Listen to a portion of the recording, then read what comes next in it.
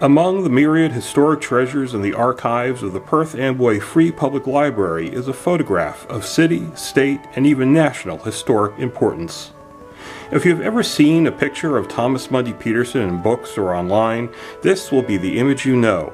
A confident-looking man with touches of gray in his hair and beard, proudly wearing the gold medal awarded to him by the city of Perth Amboy in 1884 in recognition of his historic vote. As far as is presently known, this was the only time he had his picture taken. It is not clear when or how this photograph found its way into the library, as there appears to be no surviving acquisition records. A clue as to who owned it, however, can be found on the reverse. Beneath a pasted-on transcription of the medal is written in pencil, belonging to Mrs. R. L. Young. Thanks to some sleuthing by librarian Vilma Novak, I can say this is likely a reference to Ralph Leroy Young. Born April 9, 1871 in Woonsocket, Rhode Island, and a Spanish-American War veteran, Young was living in Perth Amboy by 1901, when a city directory recorded him living on Madison Avenue. By 1913, he was living on High Street, not far from where Peterson had lived, though by that time Peterson had died in 1904 and his house was no longer standing. How Young evidently came by the photo is not yet known, but it seems to have been his wife, Cornelia, who he married on August 7, 1918, who donated it to the library. Young died in 1937, but Cornelia appears as late as a 1945 city directory. Perth Amboy historian John Dyke informed me that the library's print was not the only one known. Since the process created a glass plate negative, multiple copies could be made of the same image. He found one in the collections of the National Museum of African American History and Culture, part of the Smithsonian Institution in Washington, D.C. On the back of this copy was the imprint of W. R. Tobias, Portraits, 194 High Street, Perth Amboy, New Jersey. William R. Tobias was born in 1850 in Pennsylvania, and by the 1880 U.S. Census was living with his wife Jessie in New York City, working as a negative retoucher. They evidently moved to Perth Amboy shortly thereafter, where he set up his photography business on High Street. He was also involved with James and Louis Watson, selling bicycles. New Jersey photography historian Gary Soretsky has several examples of Tobias's work in his collection.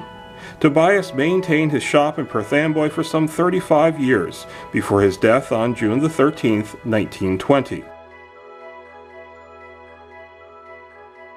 The photograph would have been taken by a large camera on a tripod in Tobias's studio. The photographer likely used a gelatin dry plate negative, a technology which had become available around 1880, and was much more convenient and much more sensitive than the earlier collodion wet plate negative process. Dry plates on glass came ready to use right out of the box, and photographers called it the instantaneous process. After exposure, the plate was developed, fixed, and washed. It was then contact printed, very probably in the sun, onto albumin paper. Albumin, made from egg white, was coated on paper by the manufacturer but not yet sensitized to light. The photographer would have had to have sensitized the paper by floating it face down in a bath with the silver compound. The negative would have been placed onto this sensitized albumin sheet and exposed to bright sunlight for several hours. The print was then fixed, washed, and toned with a gold chloride solution, which gave it a distinct purplish-brown hue. After drying, it was ready for mounting onto the cardboard.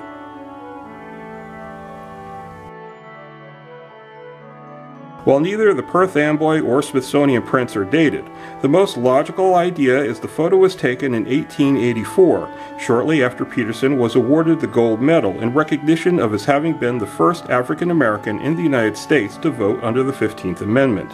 The medal, which can be clearly seen on his jacket, was given to him on May 30, 1884, Decoration Day, the post-Civil War precursor to Memorial Day. Both the Perth Amboy and Smithsonian prints have the same printed label on the back that transcribe the words on the medal, suggesting these were made as some kind of souvenir.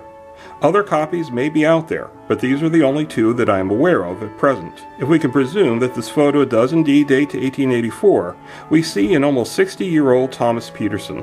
His face seems to reflect what local historian Harold E. Pickersgill said of him in a 1923 newspaper column. There was a certain dignity about him, which indicated even to those who saw him for the first time that there was something out of the common about him. Compared to the Smithsonian print, the Perth Amboy copy is in rougher shape. The image is a bit faded, and the card backing is cracked and dog-eared. Gary Soretsky told me that the fading seemed consistent with sun damage. Perhaps the backing had been cut down so it would fit into a frame. If this was true, it would mean the photo had been displayed by the original owner. When I gave my 2017 Thomas Mundy Peterson Day presentation, the library had the photograph on display. I was alarmed, however, to see that it was bent along a crack that had developed across the card backing. I alerted the staff, who removed it immediately. It's unclear how this damage occurred. However, because of this weakness, by 2018 the pieces had separated. While certainly distressing, all is not lost. I have volunteered to spearhead the effort to find a photograph restoration expert. I've been using the Directory of Conservators from the American Institute for Conservation of Historic and Artistic Works. This professional organization accredits conservators based on their adherence to established best practices. Bids are presently being collected, and we hope to move forward soon. Hopefully, by this time next year, we will be able to unveil the newly repaired and conserved photograph, preserved for future generations who will also gather to remember how a handyman from Perth Amboy made civil rights history.